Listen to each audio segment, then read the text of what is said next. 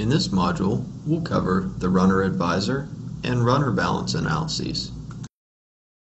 The goals of this module will be to review the importance of balancing runner systems, as well as learn how to balance runners. Why should we do this?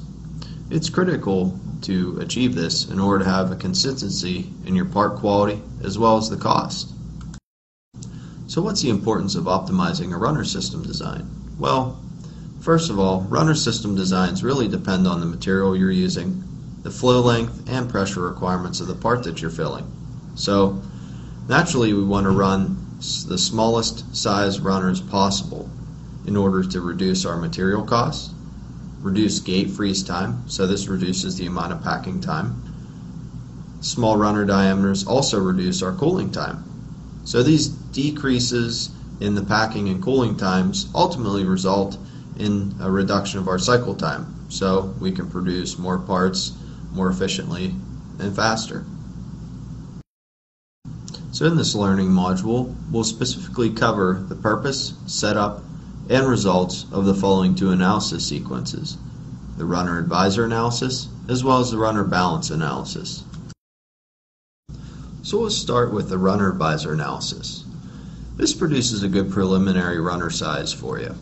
It also works for multi-gated models, and we typically recommend running a runner balance analysis after running a runner advisor analysis if you're working with a family mold or multi-cavity molds without balanced layouts. So let's say maybe you're running an artificially balanced runner system. So there are a few steps to setting up a runner advisor analysis. The first step is to change a mold analysis type to single cavity or multi-cavity mode. This is a common tripping point for most, so many people skip over this step or forget to do it, and then when they go to build their feed system, they wonder why all their icons for that to build the feed system are grayed out. If that's happening to you, this is most likely the step you've missed. So next, you'll place your injection cones and orient the model, set your parting plane, specify your mold size, set constraints as needed within the runner system properties, create your runner system. We'll select the runner advisor analysis sequence from the wizard, run the analysis, review and apply any changes as necessary, and then of course we're going to run a fill analysis at least to verify some of these new runner dimensions that we've attained. Now don't worry, we're going to go through each one of these steps and there will be a practice at the end for you to practice these skills. When you run a runner advisor analysis, it will basically estimate the best runner system dimensions and will provide a list of the optimizations in your summary table here.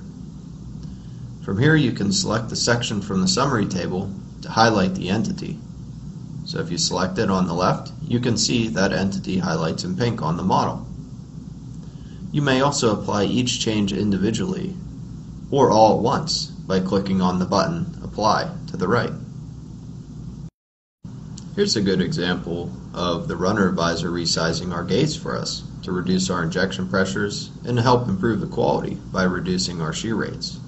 So in the UI section we discussed a little bit about the results advisor. So we're using this and querying in that gate. And you can clearly see there's a red stoplight and it's advising us that the shear rates greatly exceed the recommended limits. So on this model below you can see that's the case, but we ran this through the runner advisor analysis and now you can see the quality is greatly increased on that image in the top. So the runner advisor analysis not only strives to reduce the runner volume that you're seeing, but it can also in cases increase the sizes of your gates in order to help with shear issues. Now that we spoke about the runner advisor analysis, we'll talk a little more about the runner balance analysis. So in running this tool, it will basically try to achieve two things. It's going to try to balance your fill between the cavities within 5% variation. It's also going to optimize the runner sizes so that the overall runner size system volume is minimized. The runner balance analysis, however, is limited to single gated models. So if you have models or parts that have multiple gates on them, you cannot use this. One gate per part for this application. You can even balance hot runner systems if you wish. So as we had discussed a little bit on the previous slide, there are a few applications that may not be suitable for the runner balance analysis.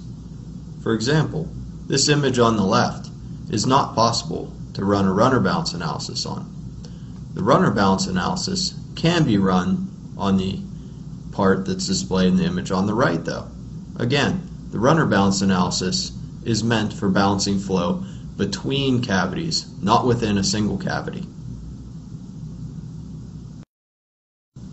So, the steps to setting up a runner balance analysis would be as follows. You create your multi-cavity or family tool. Then you can set any constraints as needed within the runner system properties. We'll cover that a little later. After running a runner advisor analysis and implementing the changes, save the model. Select the runner balance from the analysis wizard. Run the analysis. Review and apply any changes as necessary. And then of course, we would run a fill analysis just to verify that these new dimensions actually make sense and that we have a good balance between our parts. It's always good to have a quick sanity check. So once the runner balance analysis completes, you'll see that the summary tab will pop up along the bottom of your user interface. Looks much like the runner advisor analysis results that we saw. So this summary tab provides us information about the original runner dimensions as well as the suggested changes that we'd like to make. So from here you can select a section from the summary table to highlight the entity like we saw with the runner advisor, and you can also apply changes individually or all at once by clicking the button to the right of the table. This is a good example of how the runner balance analysis can help balance a family tool. So in this case, we have several components that vary quite a bit in their part volume. So the image on the left, you can see it's clearly unbalanced flow. The bottom two cavities have a much larger volume, so they're filling quite a bit later than the top two cavities. Then on the right, after we run our runner balance analysis, you can see all four cavities are filling in a similar manner, within 5%. Which of the following are benefits of optimizing your runner system design? Both the runner advisor and runner balance analyses can be used on parts with multiple gate locations, true or false. A runner balance analysis should be run after a runner advisor analysis in which of the following cases? Hot runner layouts cannot be balanced using the runner balance analysis, true or false. The runner balance analysis will balance the fill between all the cavities within what percentage? Now that you've had the opportunity to watch this presentation, please feel free to try the following exercises to better practice your skills. For additional information on how to access these exercises, please refer to the introduction video. Thank you.